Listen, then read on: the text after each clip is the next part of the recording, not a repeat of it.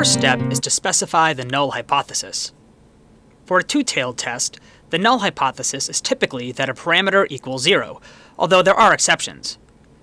Typical null hypotheses are mu equals 0 and mu1 minus mu2 equals 0. The latter is equivalent to mu1 equals mu2. For a one-tailed test, the null hypothesis is either that a parameter is greater than or equal to 0, or that a parameter is less than or equal to 0.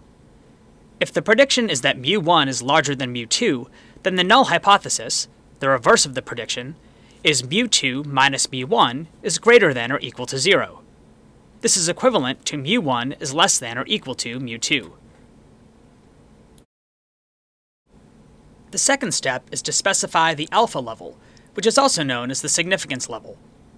Typical values are 0.05 and 0.01.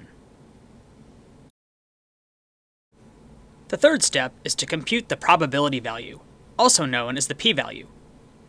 This is the probability of obtaining a sample statistic as different or more different from the parameter specified in the null hypothesis, given that the null hypothesis is true.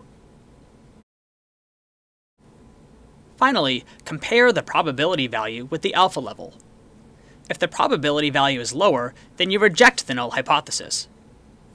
Keep in mind that rejecting the null hypothesis is not an all or none decision. The lower the probability value, the more confidence you can have that the null hypothesis is false. However, if your probability value is higher than the conventional alpha level of 0.05, most scientists will consider your findings inconclusive. Failure to reject the null hypothesis does not constitute support for the null hypothesis. It just means you do not have sufficiently strong data to reject it.